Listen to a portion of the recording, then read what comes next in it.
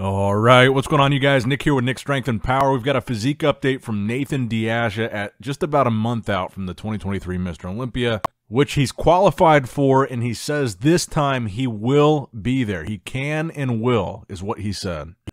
Despite qualifying last year and not showing up, he says this year is different. He gives this update at 4 weeks out. And I guess my question for you guys is, do you think he's going to be there, A?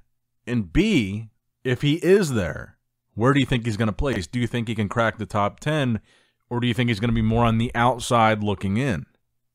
Now, the last time he was at the Olympia, he did place top 10, but that was over half a decade ago, and I feel like the Olympia lineup now is much tougher, much more competitive.